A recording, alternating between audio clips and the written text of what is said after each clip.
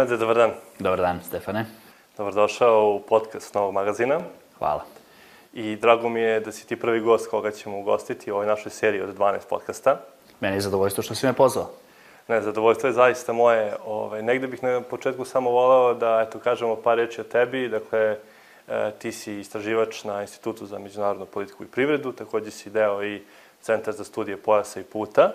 Dakle, nekih već 3 godine si u Centru za studije Pojasa i puta, a 5 godina u Institutu za međunarodnu politiku i privredu. I ono što je meni jako važno jeste da si neko ko se intenzivno bavi temom Kine, dakle i na nekom globalnom nivou, ali i u nekom bilateralnom odnosu koji ima sa Srbijom, pa čak i vodiš nekoliko projekata za koje će nam biti drago da čujemo o čemu se radi malo detaljnije.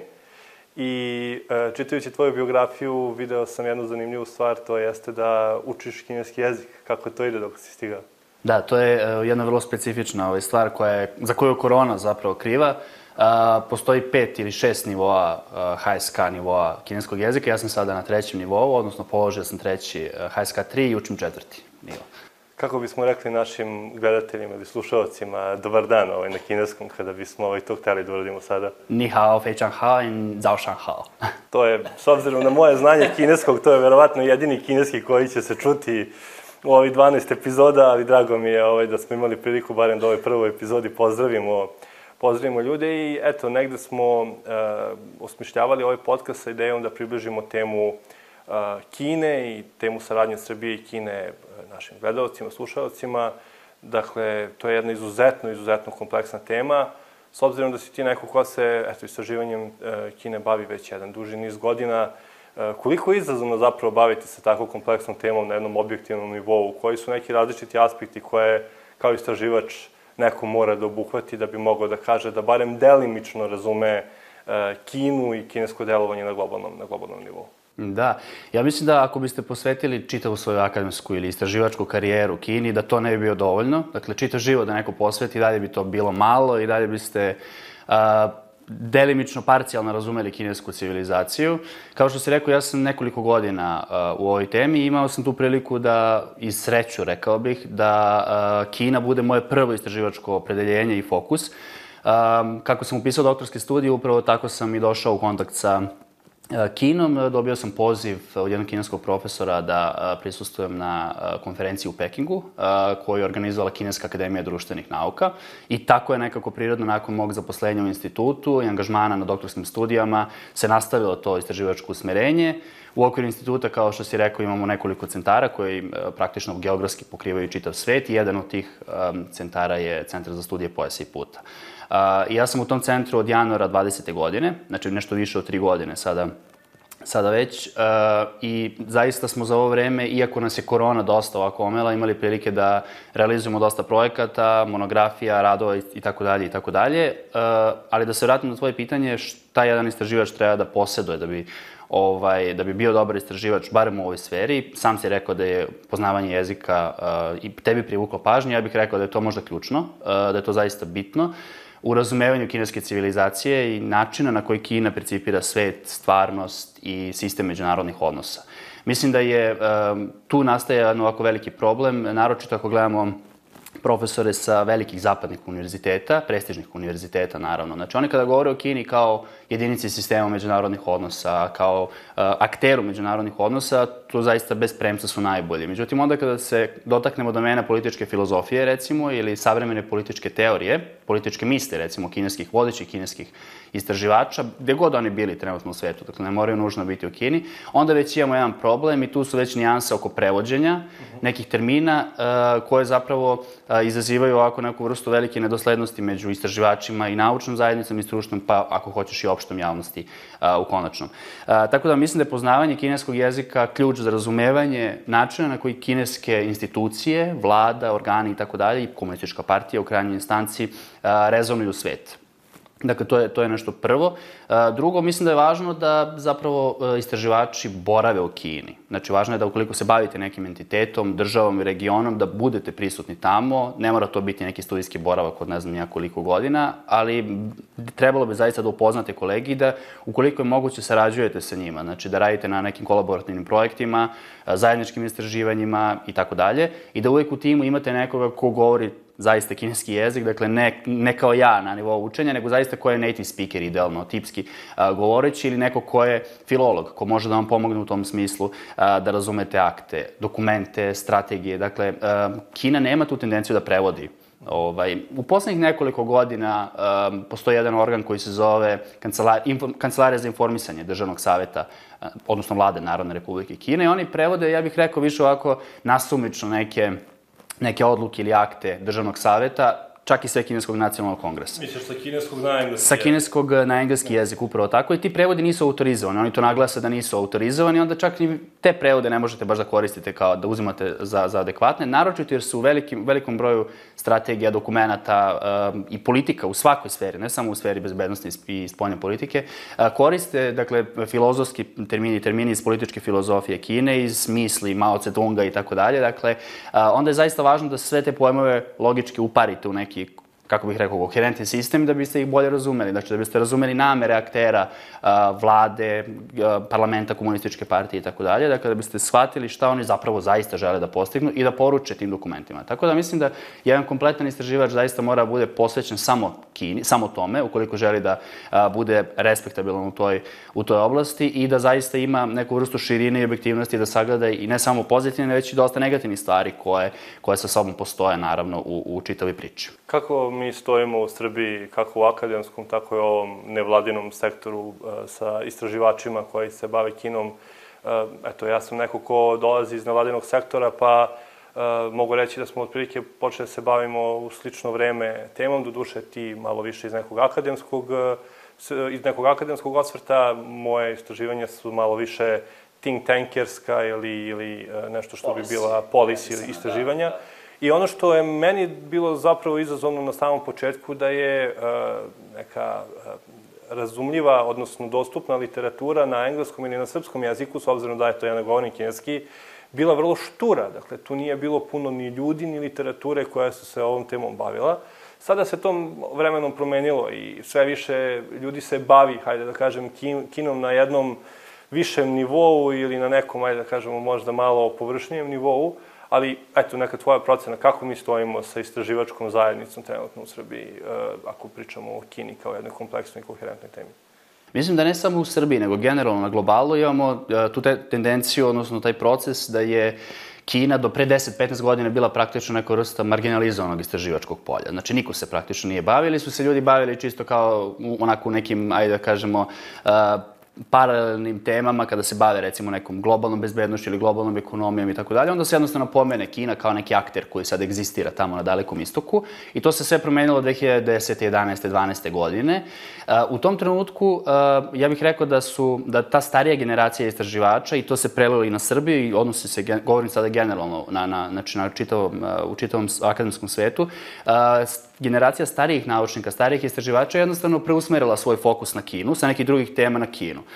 Ti i ja pripadamo generaciji istraživača koja je praktično manje ili više prvi akademski, je za sada jedini dominantan, bar u mom slučaju, akademski način proučavanja i usmerenosti jeste na Kinu. Tako da postoji taj generacijski jaz čak i u toj oblasti i to je dobro. Mislim da onda možemo da učimo od starih profesora i da se neke, recimo, metode koje su oni primenjivali u istraživanjima pre 10-15 godina na druge neke aspekte međunarodnih odnosa sada primene na Kinu. I obrnuto, dakle, oni mogu da uče od nas o novim praksama koje, jednostavno, o uvidima koje oni nisu mogli da steknu, jer nisu toliko godina u profesionalnom svetu i smislu posvetili tome. Tako da mislim da postoje čak i u Srbiji slična ta neka varijanta, znači prva ta neka distinkcija na istraživače mlađe generacije i starije, ne nužno po godinama starosti, nego jednostavno po godinama koje su posvetili ovoj istraživačkoj temi. Mi smo u Institutu za međunarodnu politiku organizovali jedan format koji se zove Dijalozi o Kini. O tome možemo nešto kasnije govoriti, ali kao prilog ovom tvom pitanju, dakle, odgovorit ću da smo napravili jednu godišnju konferenciju sa namerom da okupimo u prvoj instanci, znači za vreme korona još, je bila ideja inicijalna da okupimo domaće istraživače. pretežno iz akademske zajednice. Uređivali smo zbornike, nastavili smo da uredimo jedan zbornik, međutim nismo bili u mogućnosti da pronađemo, ne samo u Srbiji, nego čak u regionu, dakle, akademce koji bi bili spremni da pišu članke, naučne članke za naš zbornik, i onda smo bili primoreni da sa 2 konferencije objavimo jedan zbornik. Znači, da sačekamo drugu ediciju konferencije kako bismo prikupili adekvatne materijale. Dakle, to možda bude posredno odgovor na tvoje pitanje. To možda je ovako sada malo kontradiktornost i, rekao bih, kontraintuitivno onome što mi vidimo u javnom svetu, znači javnom diskursu, da su sada zaista svi ovako eksperti, stručnici za Kinu, i onda kada treba zaista da, barem na akademskom nivou, kada treba da to pretočite u neku konkretnu naučnu publikaciju, to onda ide zaista malo teže, i to je bio jedan od motiva da prebacimo ovaj format na engleski jezik i zapravo na međunarodni nivo. Vi ste skoro počeli sa implementacijom još jednog projekta, ako se ja ne varam, koji se tiče ne samo Kine, nego i odnosu Srbije i Kine, ako dobro tumačim naslov samog projekta. Tako je. Mi imamo 2 projekta. Jedan je već završen. U pitanju je projekat bilateralne saradnje koje finansiraju 2 ministarstva, dakle Srbije i Kine. Naše ministarstvo nauke, tehnološkog razvoja i inovacija od već nekoliko decenija unazad ima sličan projekat sa svim državama sveta na bazi bilateralnih sporazuma, i mi smo imali to zadovoljstvo da budemo tokom korone jedini zapravo projekat iz oblasti društvenih nauka koji je dobio finansiranje.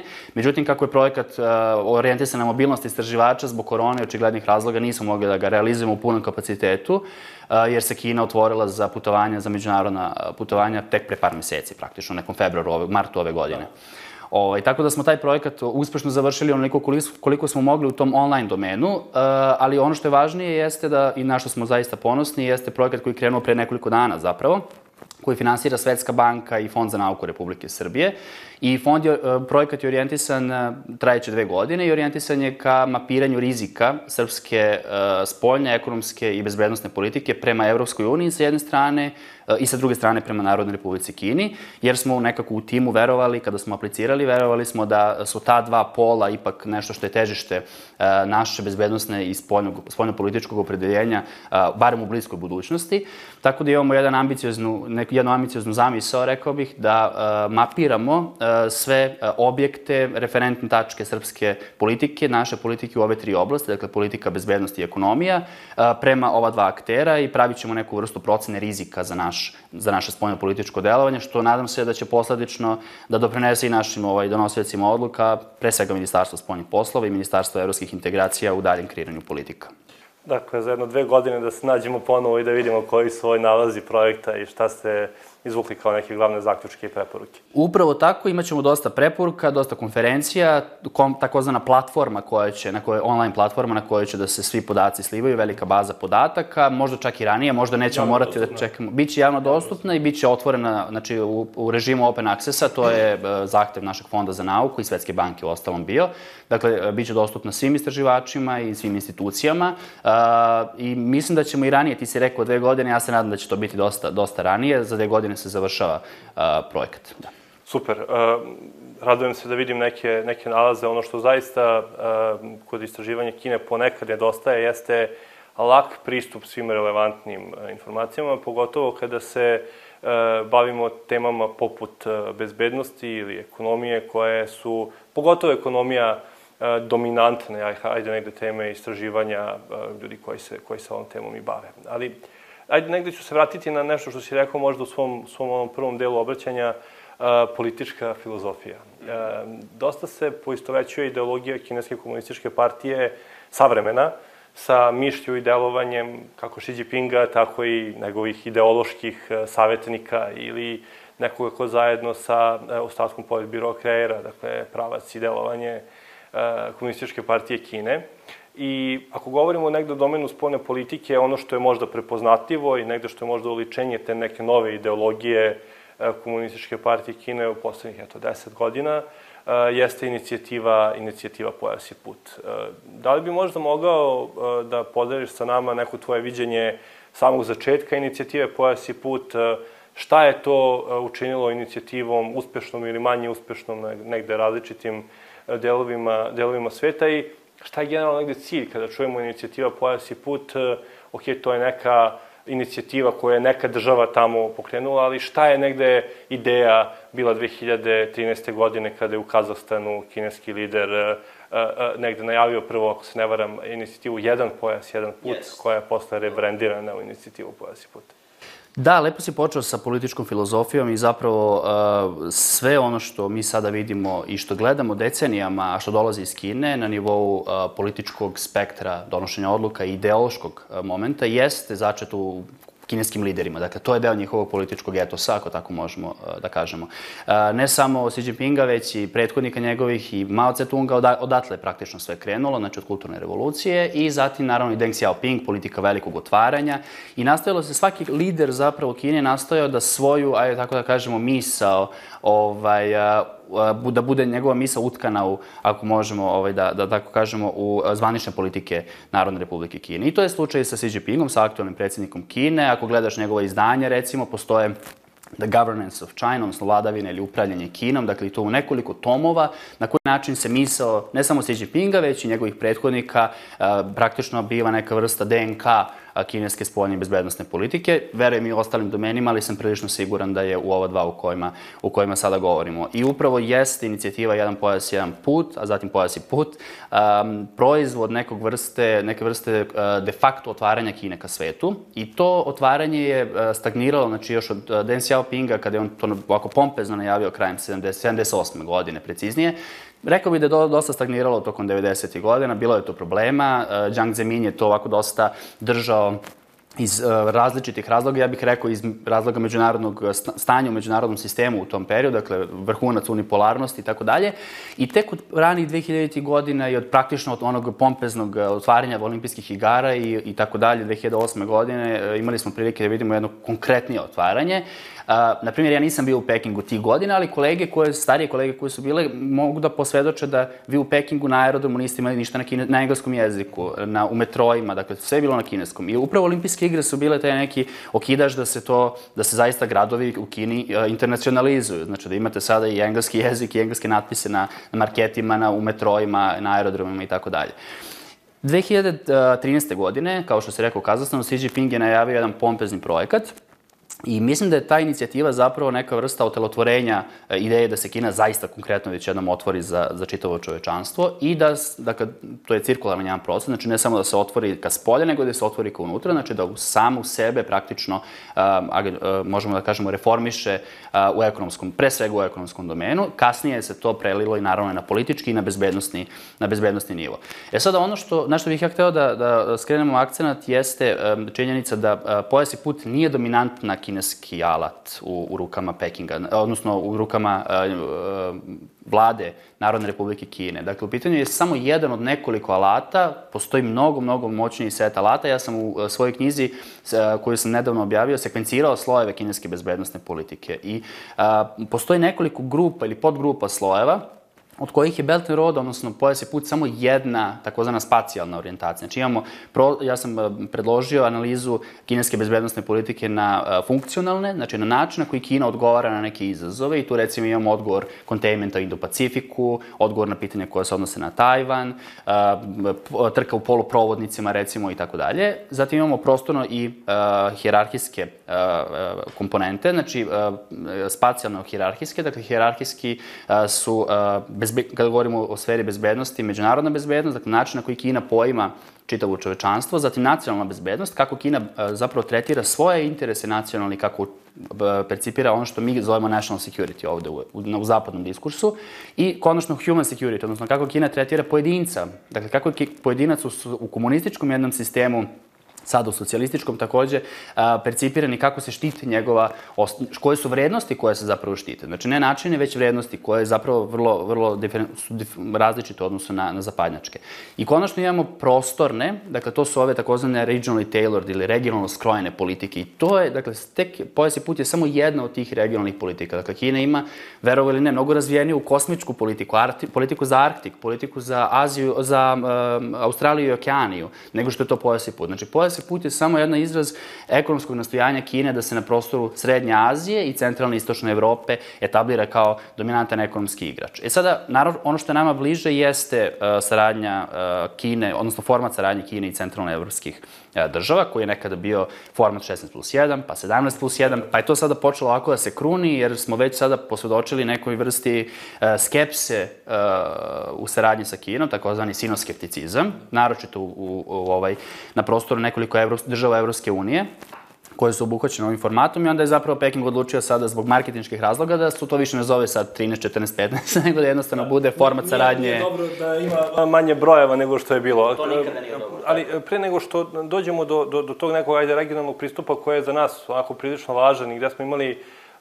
dosta dokaza na našem slučaju da ipak funkcioniše na jedan način, i vrlo specifičan zapravo način saradnje, ali o tome ćemo malo više, malo kasnije. Hteo sam, apropo Pojasa i puta i upravo onoga o čemu si ti govorio, da je to vrlo samo jedan deo vrlo kompleksnog sistema kineskog delovanja na globalnom nivou. Različiti su modaliteti saradnje koje mi poistovećujemo negde sa Pojasom i putom. I ono što je meni uvijek bilo zanimljivo da mi, gledajući sa strane, često Pojas i put vidimo samo u ovim infrastrukturnim projektima koji se kako u Africi, tako i u nekoj našoj neposrednom okruženju implementiraju, ali je sam Pojas i put nešto što uključuje i morski Pojas i put i digitalni Pojas i put, i to su sve neki različiti aspekti. Šta je negde ideja bila lansiranja Pojasa i puta kao takvog i šta je negde Pojas i put učinio za Kinu, da to više ne bude ona Kina iz 2013. godine, nego da bude ona Kina koju danas vidimo kao jednog od dominantnih aktera, ako ne i najdominantnijeg aktera na globalnom nivou, uzevši u obzir sve što se dešava od početka COVID-19, te smo imali jednu paradigmu, jedan paradoks da je Kina zapravo bila mnogo više aktivnija na globalnom nivou, a prilično zatvorena na nacionalnom nivou od 2020. pa negde do kraja 2022. početka 2023. godine. Da, ukoliko posmatramo taj neki kontinuum od 10 godina unazad koji si ti sada zadao, mislim da u nekom sistemu, ako posmatramo veliku strategiju Narodne Republike Kine, mislim da je upravo koronavirus prekretnica između takozvane 4. i 5. etape u razvoju velike strategije Kine. Sada, zašto je ona prekretnica? Zato što su se nakon 10 godina, 9 ili manje godina, javili već prvi problemi u percipiranju inicijative Pojas i put, njenih kineskih infrastrukturnih projekata, ne samo u Evropi, nego širom sveta. I mislim da je sada Kini zapravo, ona iskoristila zapravo korona pandemiju da nastoji da opravda svoje legalitet i legitimitet zapravo postojanja inicijative širom sveta. Mislim da je skepticizam o kom smo govorili u našem regionu zapravo predstavljaju neku vrstu izazova za zvanični Peking i upravo tu su iznedrene neke nove 3 podinicijative, znači globalna bezbednostna, globalna razvojna i globalna civilizacijska inicijativa i sad ima još nekoliko, ima čak inicijativa za veštačku inteligenciju i tako dalje i tako dalje. Sad, ono što je važno jeste da Kina zapravo nastoji da sve te inicijative plasira u okviru sistema Ujedinjenih nacija i ona insistira na tome i naročito globalna razvojna inicijativa, mislim da je to budućnost zapravo i akademskog proučavanja Kine i bavljenja Kinom. Mislim da je, zapravo ona je, osim što je vezana za agendu 2030, recimo, Ujedinjenih nacija, mislim da ona zaista podržana od strane velikog broja zemalja, čak i velikog broja zapadnih zemalja, međunarodnih organizacija, foruma i tela i tako dalje. I upravo to je način, zajedno sa globalnom civilizacijskom inicijativom, da Kina pokaže da sada sve njene inicijative deluju koherentno i da su svi projekti usmereni ka dobrobiti čovečanstva. Dakle, to je ta takozvana sintagma koju ne kažu deljena budućnost za čovečanstvo ili deljena dobrobit za čovečanstvo, za čitavo čovečanstvo. Znači da svaki projekat koji potiče iz Kine zapravo mora da bude percipiran, kako to Kinezi vole da čuju, kao zajednički deljena dobrobit za čitavo čovečanstvo. Dakle, mislim da je Kina u proteklih 10 godina i da ne samo na 10, nego na godišnjem nivou praktično na unutrašnjem planu neverovatno napreduje. Dakle, to su neke cifre koje zapravo su nama za naše lokalne prilike nepojmljive. Počevo od infrastrukturnih projekata koje oni u Kini, znači govorim sada za Kinu, koje oni, dužina brzih pruga recimo, koji su za samo nekoliko godina preko 1 milion i ne znam koliko procenata povećane. Zatim smanjenje prljave tehnologije, znači takozvane čiste energije. Vi Peking u decembru niste mogli da zamislite bez nekog smoga i tako dalje. Sada je Peking kao kod nas, znači čisto plavo nebo. Ne samo Peking, nego i ostalih. Mada možda nismo mi dobar referent, ali reper za poređenje.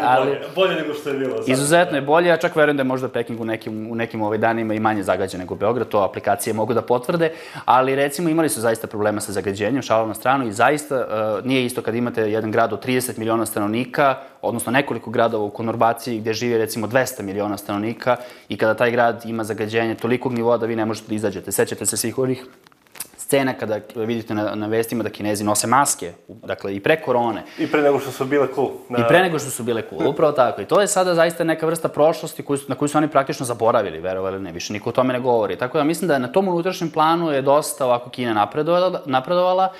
Sada je pitanje koliko je taj napredak, dakle, transponovan na međunarodni nivo. Dakle, Kina ima tu intenciju i to je upravo jedna od ideja takozvane globalne dualne cirkulacije. Znači, da se ono što se dešava u svetu preliva na Kinu i obrnuto u ekonomskoj sferi. Dakle, da taj pozitivna sinergija između unutrašnjeg i spoljnog sveta, kako to Kina voli da kaže, Kinezi kažu, da zaista bude jedna koherentna i konkretna vrednost. Znači, da zaista se sada doprinese činjenica da je Kina razvila neku tehnologiju za prečišćavanje vazduha, kad smo se već kod toga dotakli, da to zaista sada koristi nekim drugim državama. Sad je samo pitanje u kom nivou je lokalne regulative nekih zemalja trećeg sveta to dopuštaju da se uradi na manje ili više transparentan način i tu, rekao bih, nastaju veliki problemi u percipiranju onoga što Kina radi kroz ovu inicijativu. Tu dolazimo i do nečega što je u zapadnim, hajde da kažem, zapadnim liberalnim demokratijama možda trenutno i dominantan narativ saradnji sa Kinom, a to je, niko ne kaže da sa Kinom ne treba sarađivati, ali treba biti izuzetno oprezan u saradnji sa Kinom. I videli smo, pomenuo si inicijativu, odnosno platformu saradnje Kine i država Centralne i Istočne Europe, ranije poznatu kao 16 i 17+1, i mi smo imali u prethodne 2 godine izlazak 3 države iz same inicijative. Dakle, Baltičke države, Litvanija, Letonija i Estonija su inicijativu i napustile.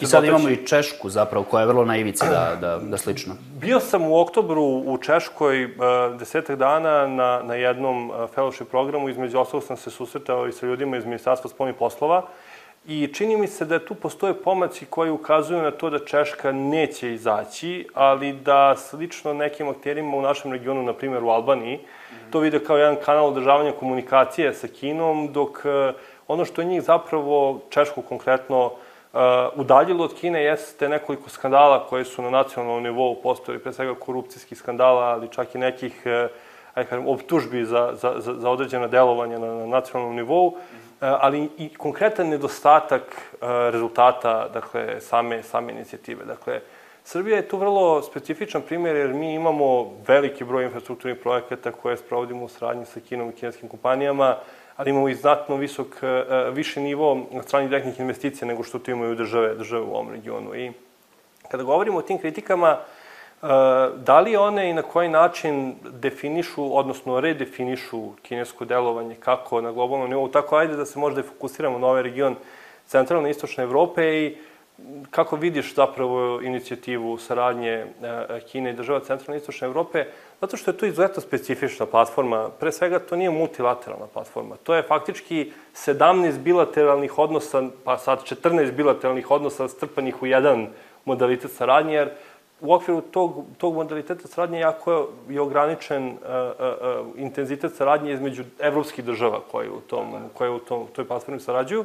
A opet, sa druge strane, postoji ta velika podela između država članica Evropske unije, država koje nisu članice Evropske unije i na kraju ono što smo i pomenuli, određenih rezultata koje su nekim državama na nekom višem nivou, a nekim državama nisu rezultovali onako kako su se nadali. Dakle, ajde možda da tu i privedemo naš razgovor kraju, gde je budućnost platforme i generalno kako Kina definiše, odnosno redefiniše svoju politiku na osnovu određenih kritika koje su upućeni na njen račun zbog delovanja na globalnom nivou.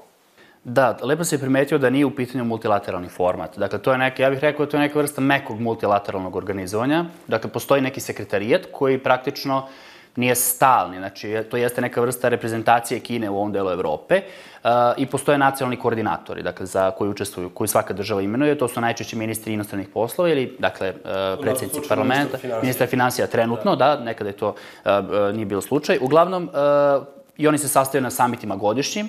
Dakle, to je neka vrsta meke, ajde da kažemo, komunikacije u multilateralnom formatu i lepo se primetio da ne postoji saradnja između evropske države, nego dakle, postoji saradnja između evropske država sa jedne i Kine sa druge strane. Upravo zato jeste taj mehanizam vrlo specifičan i poseban. Nekada su u prvim godinama postojanja tog mehanizma postojali čak i zajednički projekti i tako dalje, pozivi za zajedničke i prekogranične projekte, ali i bilateralne projekte. To sada više nije slučaj, barem po onome što imamo prilike da vidimo na sajtu tog mehanizma i po informacijama koje dobijamo iz Kine.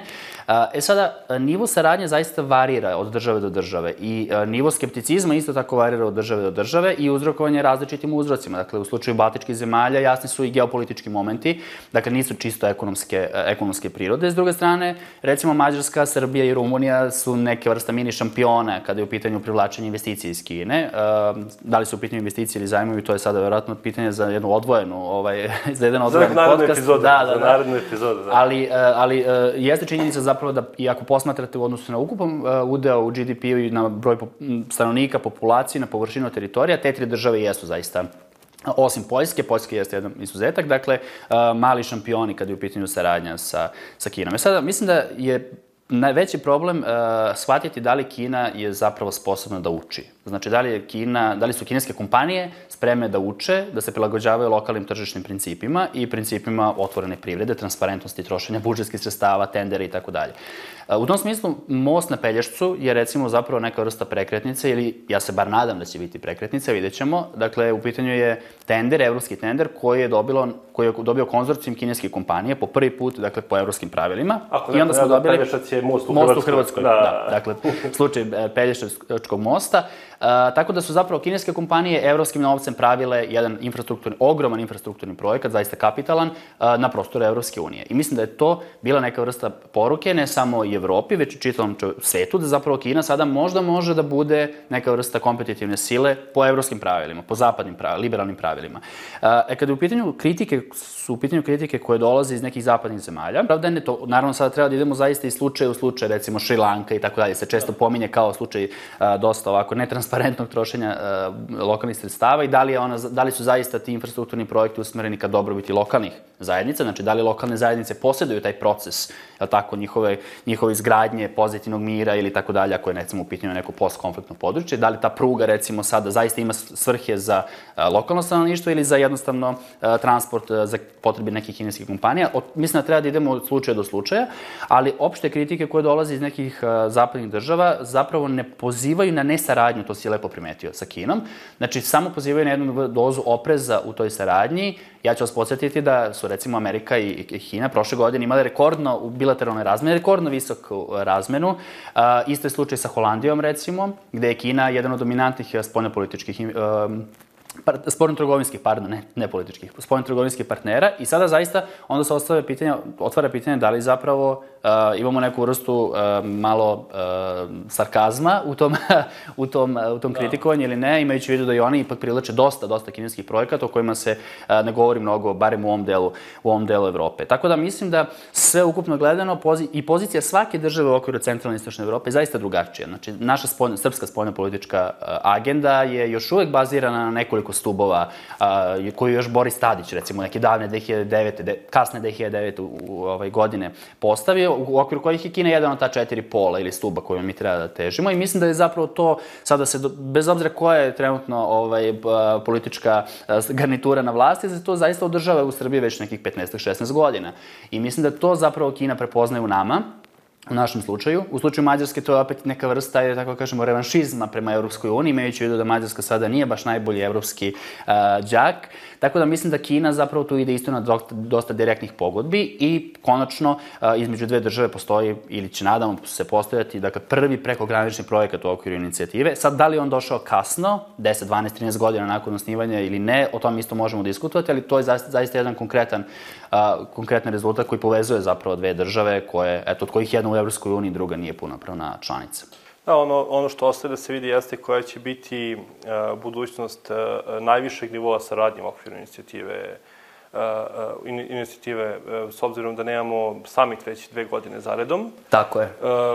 Neke naznake su bile da bi mogao da se desi ove godine, međutim desio se treći summit Pojasa i puta, pa je ostavljeno potencijalno za sledeću godinu, ali ono što možemo da zaključimo i pored toga što sam shvatio da moramo da te dovedemo barem za još jednu, ako ne i 2 epizode, da bismo prošli sve relevantne elemente samo ovog vrlo kratkog uvoda u kinesku spoljnu politiku, jeste da Kina neće otići iz regiona, ni Centralne, Istočne Europe, niti će se povući sa globalnog nivoa kao jedan relevantan akter i inicijative koje je lansirala sada, pogotovo ove nove 3 inicijative, postavljaju negde temelje za da tek vidimo šta će Kina sve na globalnom nivou raditi i na koji način će redefinisati možda i poredak i način globalnog upravljanja kao takvog, ali ako govorimo o našem regionu, često se Srbija stavlja kao predvodnik saradnje sa Kinom, intenzitet saradnje i u Bosni i Hercegovini, sada sa novim ambasadorom i u Crnoj Gori, nešto malo manje u Albaniji, u Severnoj Makedoniji, pokazuju da je Kina tek negde zakotrljala svoje kockice i da će se videti, da će se rezultati igre tek videti, ali ono što si ti rekao i što bih podvukao ne sa jednom, nego sa 3 linije, jeste da će rezultati u mnogome zavisiti od našeg unutrašnjeg uređenja, naših demokratskih kapaciteta i naše želje da određene procese sprovodimo u liniji onoga što su i vladavina prava i pravila konkurencije, pravila tržišta. Meni negde ostaje, s obzirom da smo došli do samog kraja, da se tebi zahvalim što si probio led u ovom našem podcastu, da ti se zahvalim na uvidima i na porukama koje bi svako ko želi da počne da se bavi istraživanjem ove teme morao da uzme kao neke osnovne principe. I s obzirom da sam te zamolio da pozdraviš naše gledalce i slušalce na početku na kineskom, zamolio bih te i da ovu epizodu odjaviš sa jednim doviđenja takođe na kineskom jeziku. Možemo samo da kažemo, recimo, dragi prijatelji, doviđenja, što je bilo Peng You Zaijian. To što je on rekao. Hvala.